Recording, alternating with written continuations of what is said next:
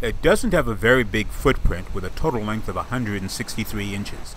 It doesn't stand too tall with a roofline of just over 5 feet. But yet, there's room for 4 and possibly 5 adults in the Nissan Versa Note.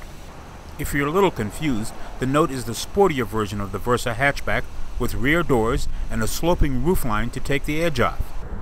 This is a car which has been promoted as a compact, low-cost entry vehicle that was originally envisioned with the Asian and European markets in mind. During the Great Recession, North American drivers seeking a similar platform were also targeted.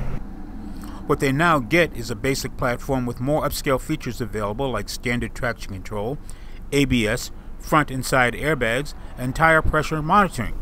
Power windows are standard at the top-of-the-line SV trim level.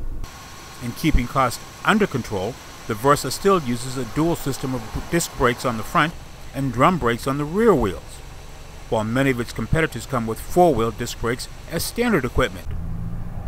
Bluetooth is only standard at the top-of-the-line trim level, something we don't understand for a car aimed at millennials who spend an inordinate amount of time on their mobile phones.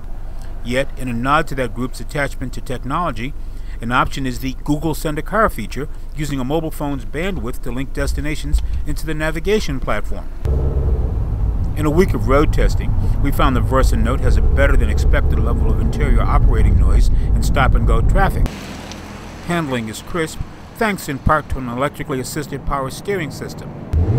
Nissan is using a very familiar drivetrain for the Versa, an aluminum 1.6-liter four-cylinder engine rated at 109 horsepower and 107 foot-pounds of torque, with optional active grille shutters to enhance performance and fuel economy. While it's not enough to pull a trailer, but it's adequate for something this small.